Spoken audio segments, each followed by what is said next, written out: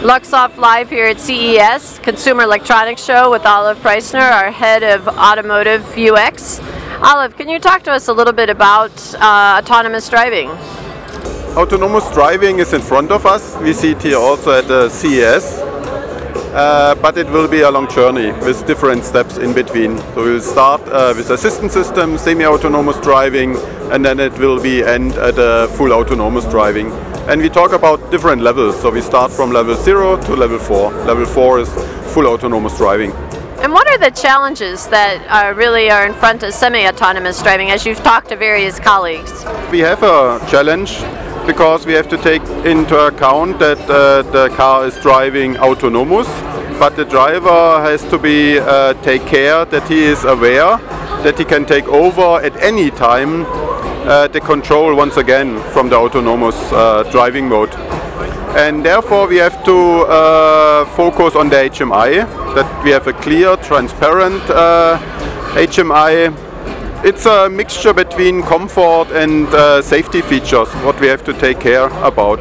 I also discussed it with Frank Rinderknecht today at the Rinspeed booth, and he agreed with me the HMI will be a key factor in this stage to convince the people that it has also some big advantages to buy such semi-autonomous car. And what would you say, where are we going with the future of this when we're talking about autonomous driving?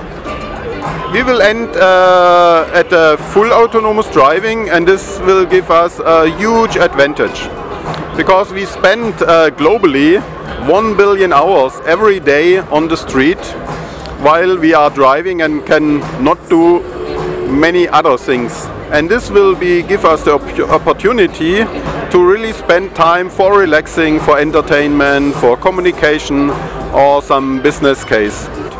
And also there will be also some issues when we are looking 2050, 75% of the pollution will be urban, and we need some new solutions about traffic management and also about how can we transport the people in the future without to have everything too crowded in the city like we have it already today.